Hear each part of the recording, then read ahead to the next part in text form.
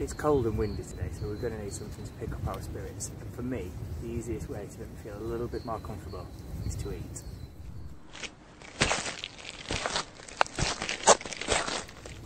Cooking outdoors is often associated with game, but it's not the easiest thing to get the kids involved with. You can't always convince them that a nice partridge breast is going to be as good as a marshmallow. So let's see if we can find something that everyone will enjoy.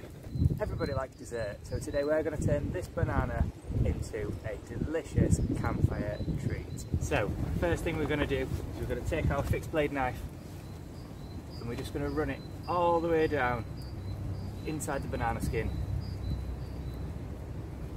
without puncturing this side.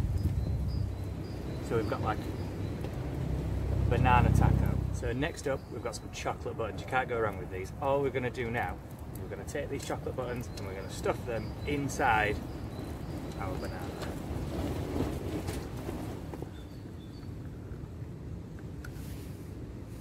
Earlier I mentioned that this were like a treat for the kids, but I'd be lying if I said I didn't absolutely adore it myself. Our next step is to take these tiny marshmallows and place those again inside our little banana boat.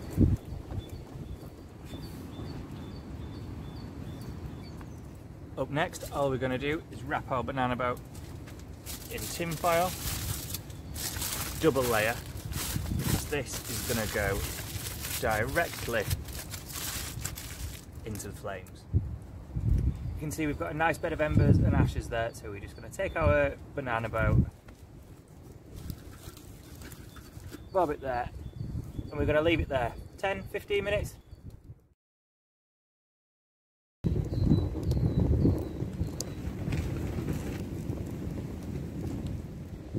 Now I realise I'm out here doing this cooking on an open fire, but there's no reason that you can't replicate this at home in the oven.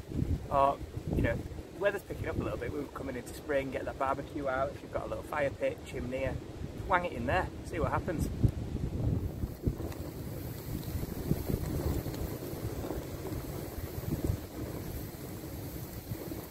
Okay, so now it's time to take it out. I'm going to use these two sticks to manoeuvre it out and put it on this plate behind me until it is cool to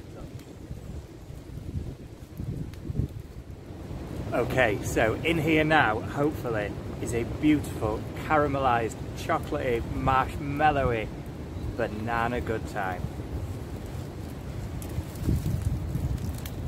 Whoa, yes. So all we've got left to do now is tuck in. Super little washing up. The banana itself is going to hold, the banana skin is going to hold all the contents. Look at that view.